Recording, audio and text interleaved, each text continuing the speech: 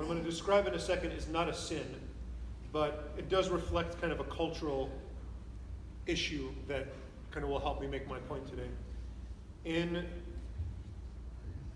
the Midwest, I think a lot of you know that I'm from Michigan originally, so there it's considered at best childish. At worst, some people would even say it's like really bad and kind of malicious and wrong. I wouldn't go that far, but at the best, it's childish for someone to put ketchup on a hot dog.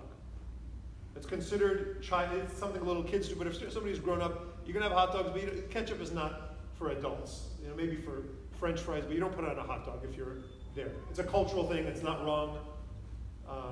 It's bad taste, according to Midwest people. I'm sorry if you like ketchup on hot dogs. My point is this. The idea is that your taste is sort of reflective of your maturity as a person. And if you eat the way that a little kid eats and you sort of just continue in the same way and to enjoy the same thing that a little kid does, it shows that there's something in you that hasn't quite developed and grown yet. Certainly you can go a little bit farther and say, if what you spend your time on now as an adult, if you're an adult, is the same thing that you spent your time on as a kid, and I'll give one example. If you still spend hours and hours and hours a day as an adult playing video games the way you did as a kid, yeah, there's something off there. It shows that there's a maturity that hasn't occurred in you yet. Again, none of this, I'm not going to say that there's like some line that, once you turn 14, it's a sin to put ketchup on a hot dog or something like that. It's not. But the image that Christ uses to describe his disciples, he does right after I stopped reading, he says, "You are the light of the world." Enlightenment is one of the things that Jesus uses to describe what it is to be his disciple. You are not just enlightened, but you're the light of the world. And so you can kind of read that backwards. That means the world is in darkness. The world is in ignorance. The world doesn't understand. And that's right. And part of what it is that Christ came into the world is that he brought the world a new understanding of who God is by coming into the world himself. That's fine.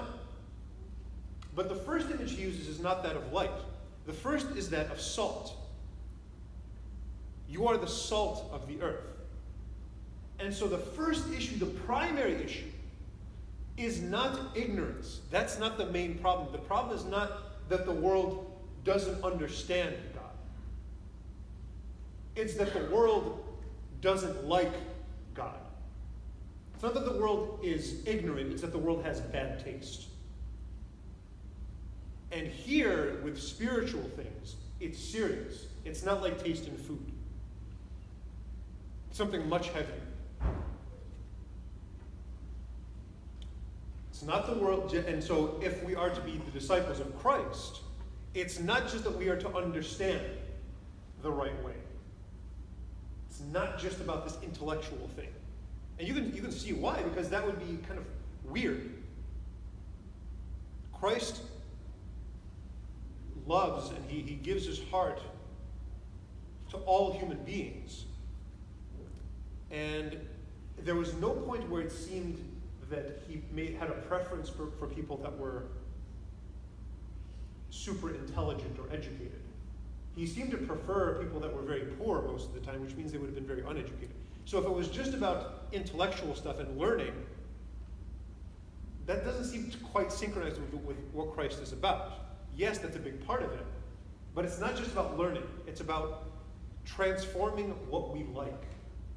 It's about changing our taste. And that's why I think salt is the primary image he uses here. So if we can look into ourselves, it's not just that the world has bad taste. We do too, because the world is still part of us. What does it mean to have bad taste? Well, it means that we enjoy things that are bad for us. That we like to do things, that we take pleasure in things that are harmful. Now that's where the parallel works really well, because I don't think ketchup is very good for you. It's salt and sugar and maybe a little bit of tomato, but I doubt it. It's not a thing, something that, and so to have the kind of taste in spiritual things or in life activities, to enjoy things that are actually really bad for us, to enjoy maybe friendships that are really bad for us, or to care more about things that are really pointless than we do about things that are meaningful and good. Or, on the other side, the flip side of this, to dislike things that are really good for us. And I think that's something that maybe everybody can relate to. We enjoy sinful things. Well, sin by definition is the thing that's going to harm us. But it's not just that. We enjoy stuff that hurts us, but the stuff that actually helps. The easiest example to give is prayer.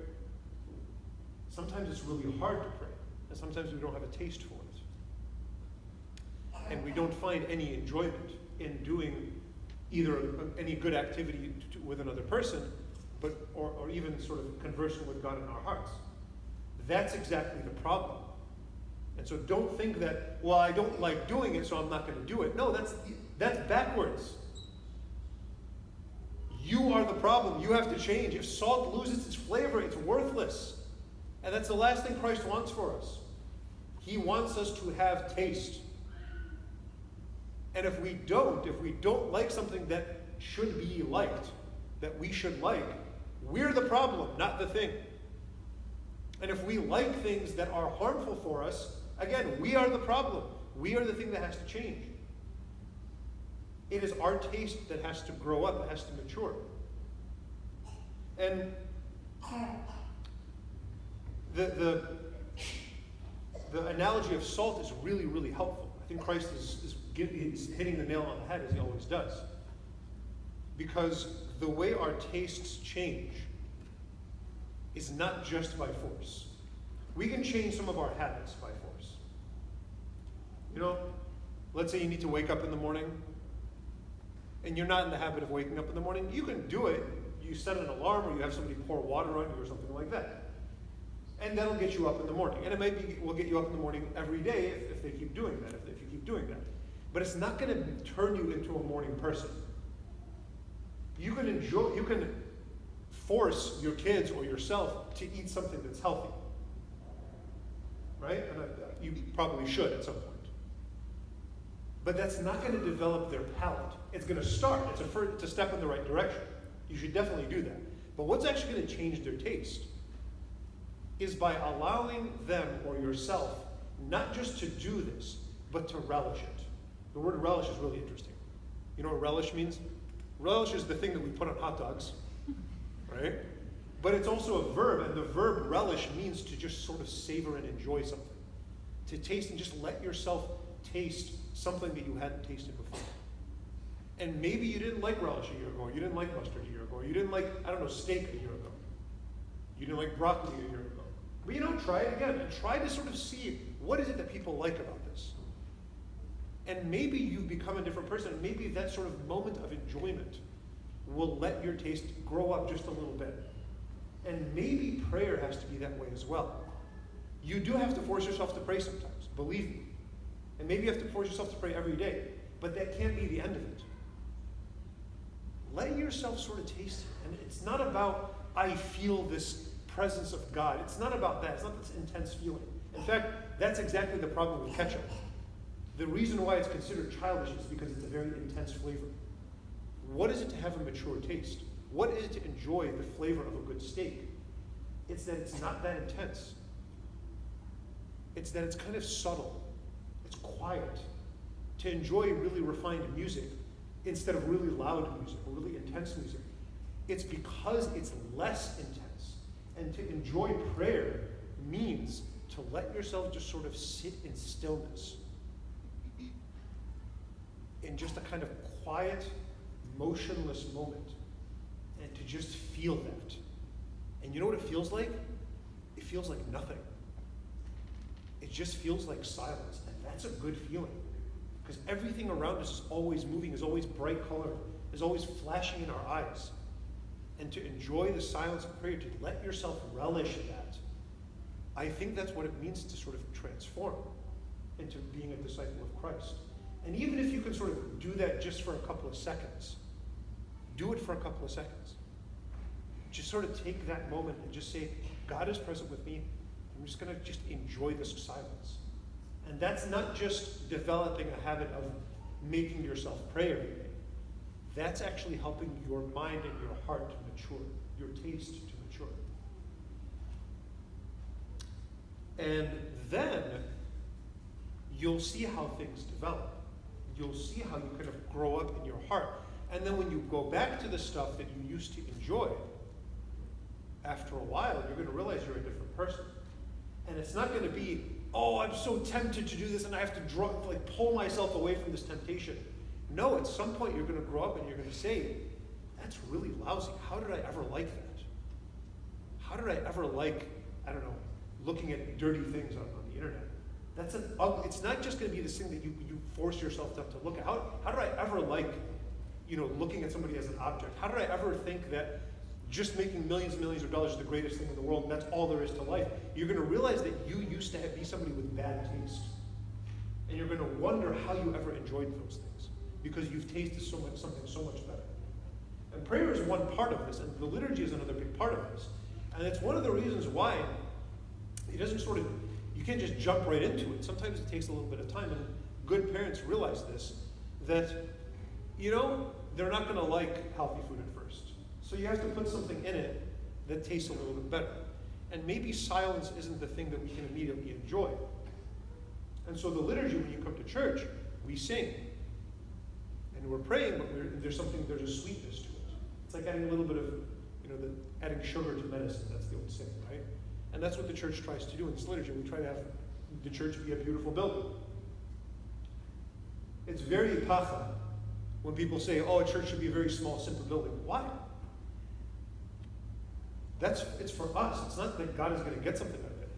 We are human beings with bodies and eyes, and we like color. Why shouldn't worshiping God be something beautiful? And it's weird that the people that sometimes say that have much bigger and fancier houses than the church that they're describing. No. The church should be a very beautiful place, and the music should be extremely beautiful.